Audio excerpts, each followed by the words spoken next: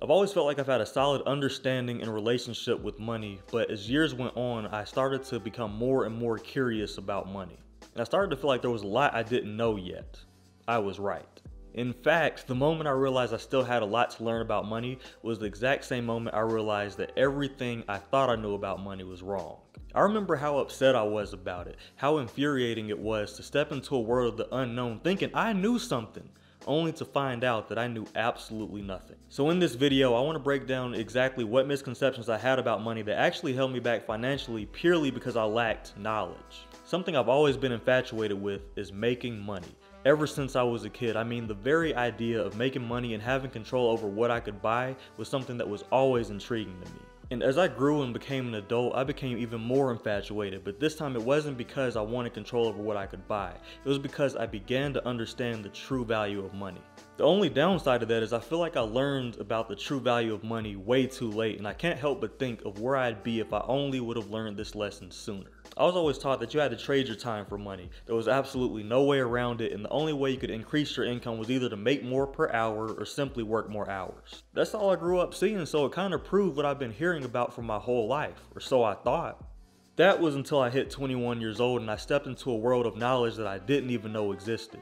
One day I just so happened to be online looking up ways to make more money. You know, how to make extra money from home, how to make money online, those types of videos. Well, I came across a lot of videos on YouTube where people were actually sharing how much money they were making on YouTube, and they were making more than I was making at my full-time job.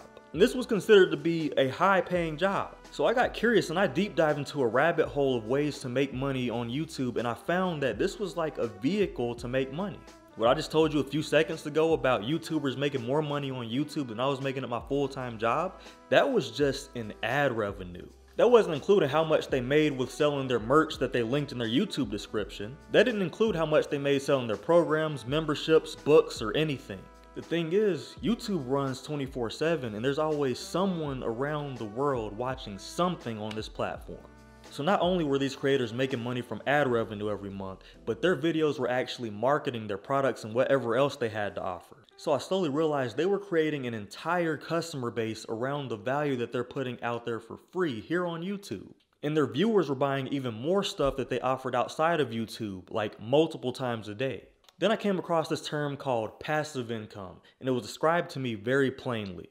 Making money around the clock despite whatever it is you're doing. Matter of fact, it's making money in your sleep. It blew my mind so much that it was all I could think about, because something that doesn't rely on your presence or time that still pays you sounds literally like a dream. I didn't know about passive income until I was 21. So imagine growing up believing that the only way to make money was to trade your time for it, pretty much for the rest of your life. And then discovering online of all places that you can actually build vehicles that make money for you consistently. And once they're built, you won't really have to do that much. And to top it all off, it takes way less time to build those vehicles than it does to work an entire 40 years in a career that you may or may not like. And they have the power to pay you more than your job does. And the crazy thing to me is the fact that a lot of people still don't know what passive income is, or they just don't believe in it. I don't know if you grew up having unrealistic aspirations like most kids do, but I did. The first thing I wanted to be was an actor. I was inspired by Leonardo DiCaprio, and he's still one of my favorite actors.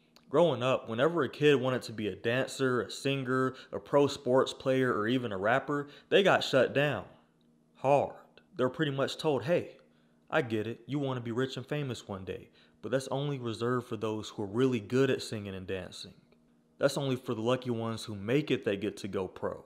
So as you grow up seeing really good football players in high school become accountants instead of going pro, when you see extremely talented singers that once aspired to sing on Broadway become school teachers, it proves what your parents and everyone else has been saying.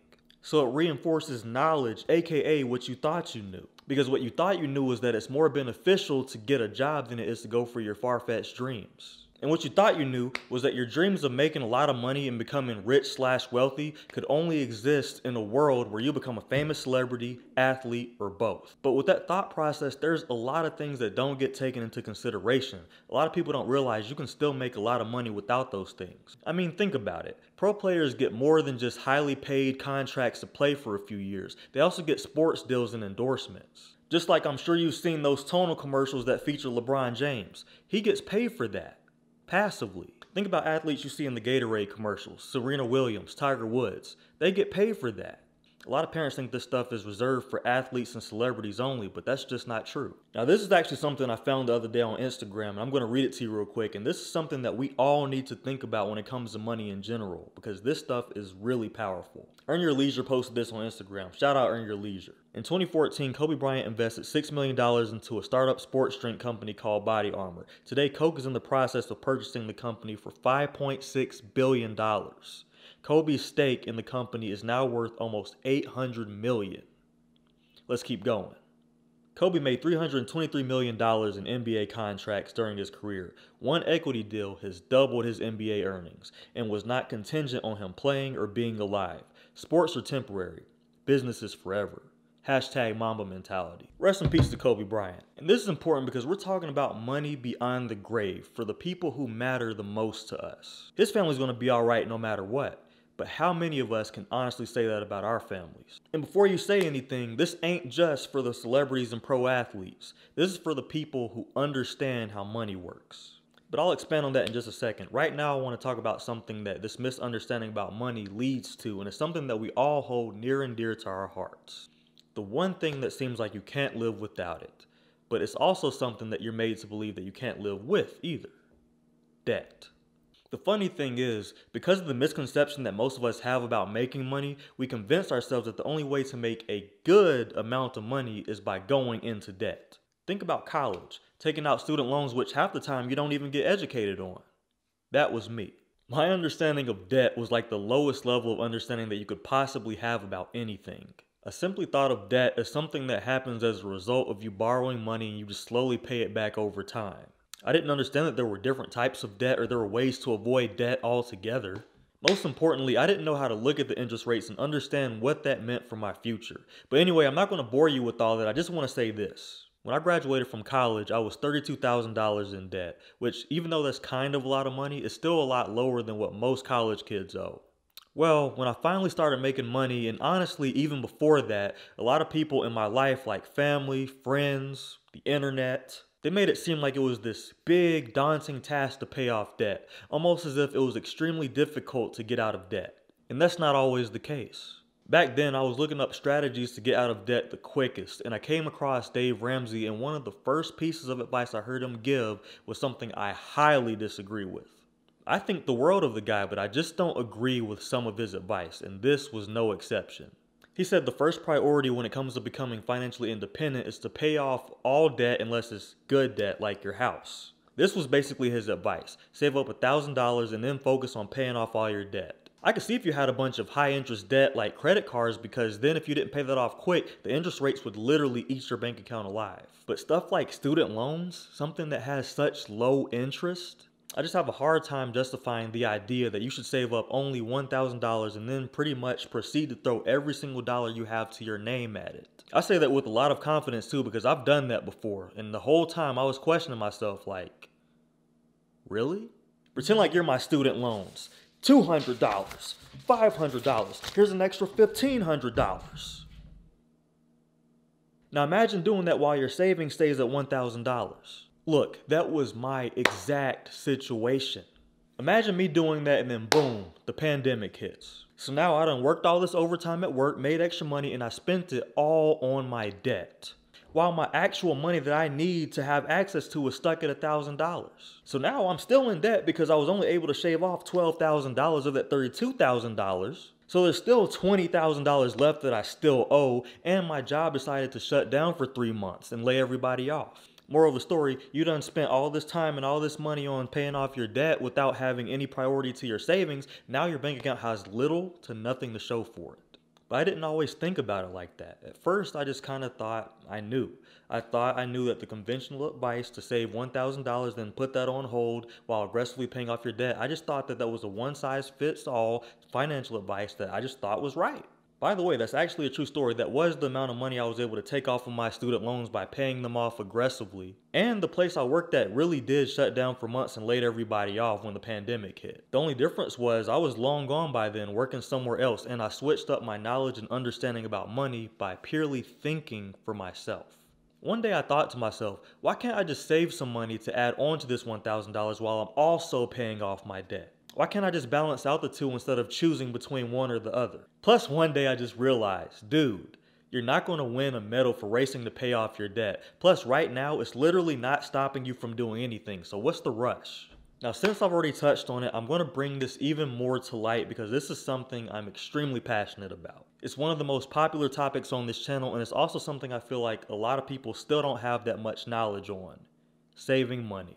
If I had to take a wild guess, I'd say that you were probably raised to save money for a rainy day, right? I was too, and that's actually right, you absolutely should. It's not like emergencies just decide not to happen, and it's not like emergencies decide to happen at convenient times either, so it's definitely important.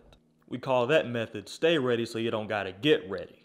But what can make saving problematic is when we don't know when to stop. And I don't mean stop putting money into your savings account. I mean stop to think about other things, other places you can put your money. One day you're going to come to the point where you have so much money in your savings account that you really don't have to worry about much because you know that whatever happens, you pretty much have the funds to cover it. I think it's extremely important to have that money at your disposal just off to the side in case of emergency. But have you ever stopped to think how much money you actually want to have in there? For some, it might be $20,000. For others, it might be 6 months to a year's worth of expenses. Cool. What do you do once you hit that number? That's actually a conversation I had to have with myself because something I've always wanted to do was build wealth, and you simply can't build wealth in a savings account. An example of wealth is when your money makes so much money that you can't outspend it no matter what you do, directly or indirectly. Let me tell you something I wish somebody told me earlier. Your bank account is not making money for you. That little 0.05% that bank is paying you ain't doing nothing.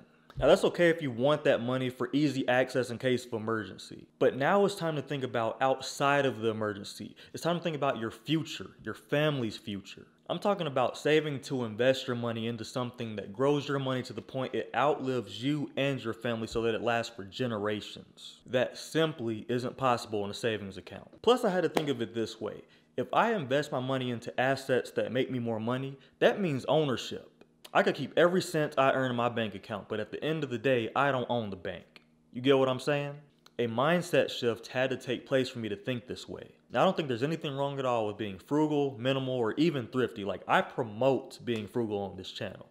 But the same way I went hard on saving money, I also had to redirect some of that towards investing. And I found that when I focused on saving and investing at the same time, my money grew a lot more. I used to think people who used to pull up in a Mercedes or a Range Rover were rich. The first thing that would pop into my head is, oh, they got money. That's not always the case, man, and that's what I've come to realize. See, all the things I thought I knew about money were broken into pieces the moment I met a millionaire for the first time. I realized that people who have money don't need to be flashy. And they work smarter by letting their assets make money for them, and then they let their assets pay for their liabilities like cars, clothes, jewelry, you name it. That's the difference between looking wealthy and being wealthy. But how do you build wealth? Well, for one, I have a video on that. And two, you definitely don't build wealth by doing what I was taught earlier in life. Not by getting a good job, working 40 hours every week for 40 years.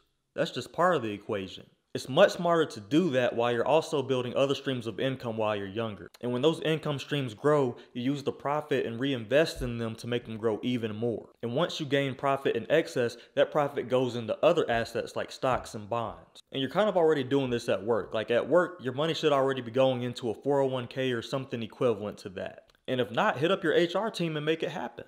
Look, don't you become a statistic having to work beyond your retirement age just because you didn't know you were supposed to invest in your 401k? Don't you do it. Anyway, that's the formula. You'll see it in books. You'll find me doing those things on this channel because I don't share anything that I don't do. And I've had the blessing of being told about this several times over by mentors I've had and millionaires that I've come into contact with. It's what has grown and expanded my mindset about money, and it's exactly how I figured out that everything I thought I knew about money was wrong. And if that's true for me, I know it's true for others out there, because chances are if you don't know something, there's also millions of others who don't know either. Hopefully this video was helpful. Anyways, that's a video for today. Thank you so much for watching. My name is Reggie Bryant, and this channel is all about personal finance and personal growth, so you can control your finances, and control your life. Thank you so much for watching. I will see you in the next video. Stay cold.